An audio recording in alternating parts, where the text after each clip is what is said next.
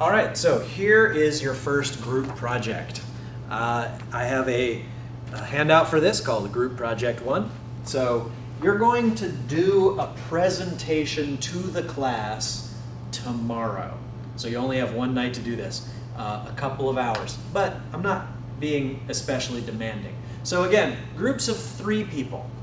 You can use the same groups of 3 people that you were just in, or you could do a new group of 3 people. So find yourself groups of 3 people. And then we'll give these handouts to each group. And then I want you to go around, I want the substitute to assign each group one of these resources from TCC.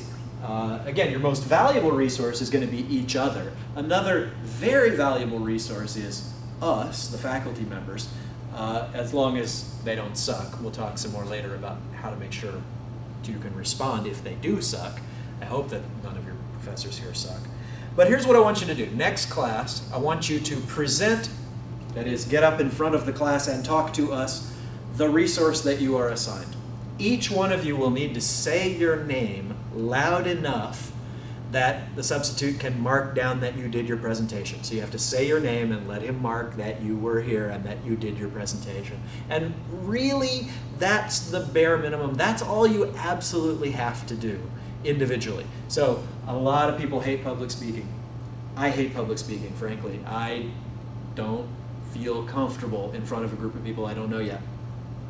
The first time I ever had to do a public performance in front of people, I threw up on them, the people that I was supposed to perform for. That's about as bad as it gets. The second time, I just really felt like I was gonna. And now, it's just I'm uncomfortable. So it gets better. The more you do it, the easier it gets. So here's what you're gonna do. You're gonna do a presentation to the class. You're gonna get up and say your name, and you're gonna get an A on it. You'll get full credit if you can say your name loud enough that we can hear you. So the easier, the more success you have, the more successful you will feel. So the first one is just literally to get that nervousness out of your system.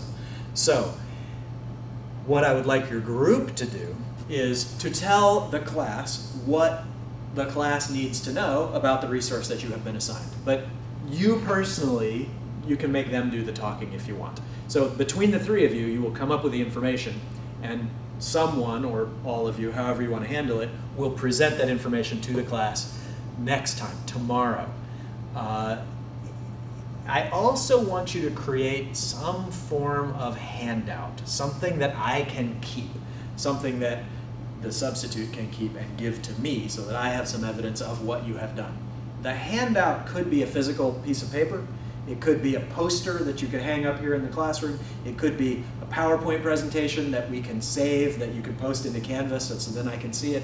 I want you to create something keepable.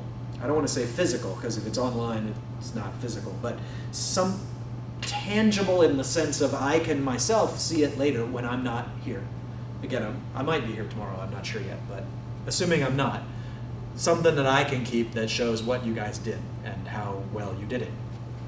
When you give your presentation, you'll show us this handout and you'll say what we need to hear, and then also myself or the substitute will add in anything else that we think is worth adding in about that. So it doesn't have to be complete, it just has to be enough to get the ball rolling. The reason for this presentation is to get it out of your system, to help you get to know each other a little bit better, and so that I don't have to talk the whole time, or the substitute doesn't have to talk the whole time. So it's just to sort of go through these topics. So here are the topics that I'd like you to cover. So somebody's going to present about the computer labs, the Career Services Center, the mental health counseling, disability support services, the student organizations or clubs, the TCC Passport, the food pantry, the parking here on campus, the Learning Commons or the library, the first floor or the second floor, the TCC ID card, the gym. There's a bunch of choices. I've got a list for the substitute, and he can assign them out as he will.